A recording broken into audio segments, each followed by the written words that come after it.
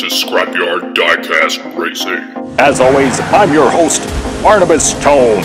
And this is me, your co-host, Frederick Allen Setup. Wow, what a crucial race we have today. It's the fastest car in the world versus the most powerful man in the universe. And one of them will win the final spot in the semifinals. Exactly, and that's what makes it crucialer? Whatever. It's important. So let's take a closer look at today's racers.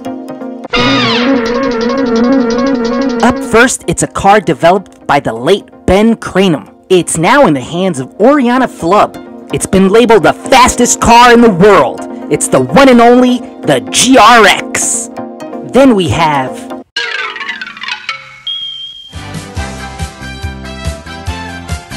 He-Man, the most powerful man in the universe. Man, I've always wanted to say that. What is that? A green tiger? There's no pets allowed here at the Scrapyard. That's not a pet, Barry. That's Battle Cat. I guess you could call him He-Man's daily driver.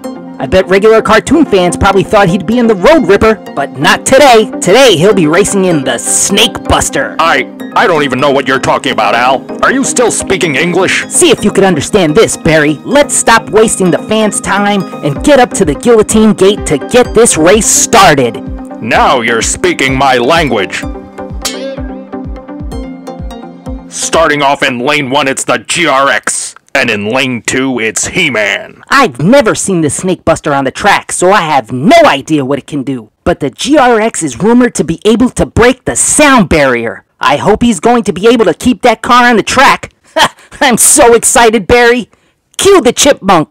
3, 2, 1, go! He-Man leads! Oh no! Back up, muscle boy! Who said that? GRX into the clunkers! GRX into the wall! He can't get that thing restarted. This one is all over. Wow! What a wild way to start this one, Barry. They both rocket out of the guillotine gate. The Snake Buster might actually be faster than the GRX off the line. It seems that way, Al, because He-Man gets an early lead coming down Nevada. I know he's only a hired racer, but Lewis better step up his game if he wants to earn his paycheck. The GRX has trouble coming into the bottleneck, but not He-Man in that Snake Buster. He power slides his way through. However, He-Man does have a massive amount of trouble in Carmine Corner. You can say it was mountain-sized. Snake Mountain. What are you talking about, Al? It's He-Man. I don't think he can see Snake Mountain without trying to go defeat Skeletor. Skele-who? Not Skele-who.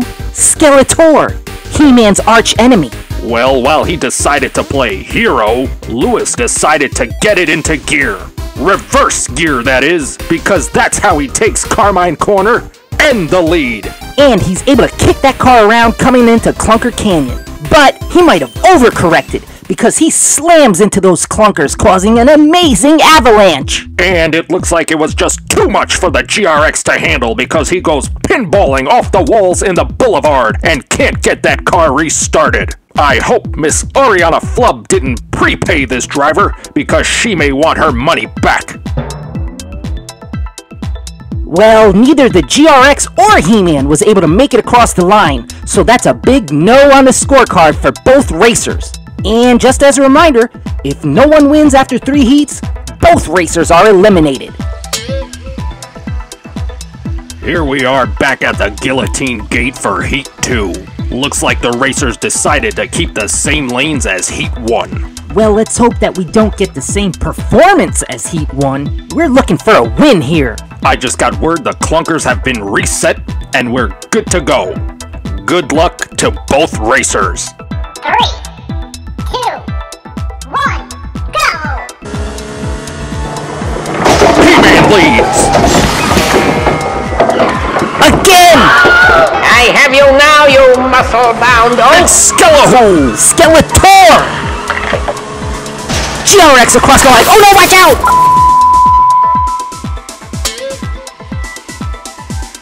Wow! That was incredible, Barry. I thought we were going to get a repeat of Heat 1.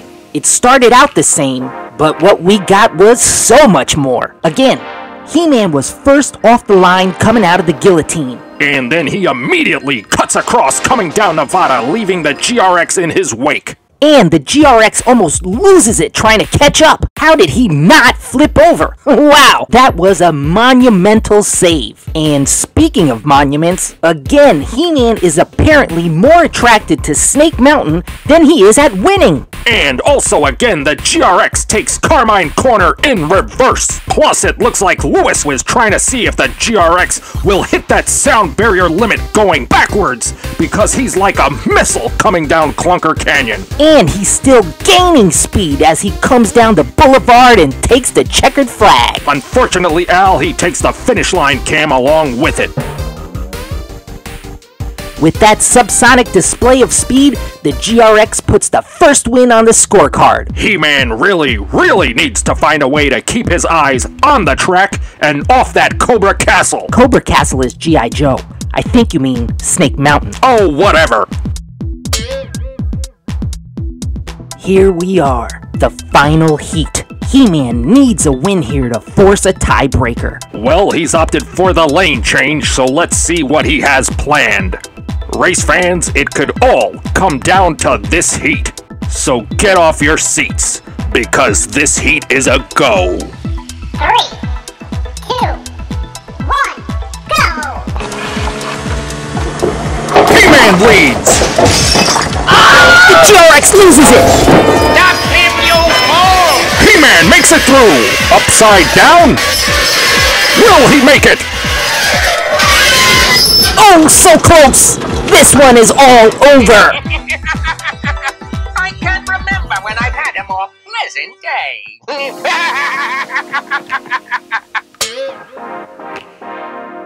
Wow, Barry! I really thought He-Man was gonna take this one. He was 3 for 3 in being the first one out of the guillotine gate. And again, he kept the GRX at bay coming down Nevada by cutting out in front. But while he gets a little unstable in the bottleneck, it's the GRX who goes swooping off track. And He-Man goes into Carmine Corner, following your advice, Barry. Literally. How so, Al? During the scorecard, was it not you who said, He-Man needs to keep his eyes off Snake Mountain and keep them on the track? well, he did. By literally keeping his eyes on the track, he fought off his temptation to fight off Skeletor. Fortunately, he had built up enough speed to scrape his way through the rest of the race. Unfortunately, it must be pretty hard to steer when you're upside down and backwards, and he just taps that last clunker in Clunker Canyon. And that lines him up with the outside wall in the boulevard, and that just further slows down the most powerful man in the universe. It's a shame He-Man was driving and not Mecha-Neck, because he would have been able to stretch his neck across the line and force a tiebreaker. Mecha who? Oh, never mind, Barry. He's just the coolest guy after Trapjaw. Unfortunately, the most powerful man in the universe's neck was too short, and he couldn't force a tiebreaker. And with the GRX seemingly leaving the track early to go pick up his check, no one put a win on the scorecard for this heat. But with one previous win, the GRX is still tonight's winner. And while he'll be sending He-Man back to Eternia, he'll be sending himself into the last spot of the semifinals, where he'll face the boss of the Gang of Assassins, Assassin number 1. However, before that, it'll be race 1 of the semifinals, where Raphael takes on Speed Buggy. And don't forget, there's still my super secret bonus at the end of it all, but you're gonna have to wait for that one. Until then, this is your host, Barnabas Tone, saying thank you for watching. Please leave us a comment if you enjoyed today's race. And this is me, your favorite co-host, F. Alan Seto, saying good night and thanks for watching. And please be sure to hit that subscribe button and ring that bell, so you won't miss the next race or any race.